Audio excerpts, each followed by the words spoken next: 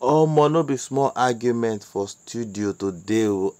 My brother, no be small thing. No, you need to watch this video, make you hear wetin Aisha talk. This woman get boldness, no be small thing. No wonder the boldness, the charisma no be here. You need to see how he challenge Seun. He no mind anything, he no mind her words or anything.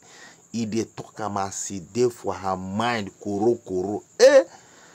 I go leave you, make you watch this short video, make you see wetin she react for here. No forget to share your own opinion after you don watch this video. Let us know whether wetin this woman dey talk, Aisha Yusufu, whether she dey right, she dey correct. This kind challenge and this kind thing when they talk over the president and over this country, whether na right thing in the talk like this. So share your own opinion. In case you never follow this channel, no forget, no do that mistake.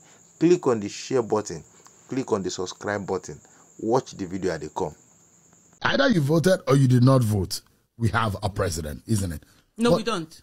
We do have a president. No, you have a president. I don't have a president. What do you mean? You are a citizen of Nigeria and you reside here. Nigeria, I reside here, but we have an illegitimate president, someone who rigged his way into office. It's like if there's a military coup, are you going to sit down and accept that, oh, you have a president because someone, there was a military coup? But this is a political coup. You cannot say that because you do not have evidence. Aisha Yusufu can and have said that Nigeria does not have a president. What we have is someone who rigged his way into office, who is illegitimately occupying the court does not agree with your position. The court that has been captured can do whatever it wants to do, and that's why there's no respect for it. And that's why you have governors, coming out to thank a Tinubu when the judgment goes their way. So the fact that we have a captured judiciary and whatever, Aisha Yusufu, and I say it without mincing word, I don't put water for my mouth, there's no precedent in Nigeria. There's a president, Bola Tinubu, factually. The former governor of Lagos State, Bola Ahmed Tinubu,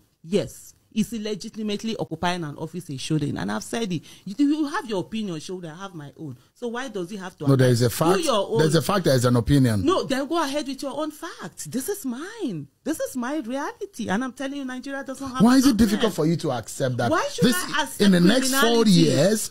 It's no, hold on, Seun. Someone comes to my house, steal my car, take it away, repaint it, and you're telling me that I have to accept it because it's been repainted and you have gotten papers for it. You cannot prove that. The proven or not the proven, that's not the point. This is what I'm saying to you, Seun. This is Aisha telling you that Nigeria does not have a president. If you, Seun, believes that Nigeria has a president, go ahead. Who is stopping you? In this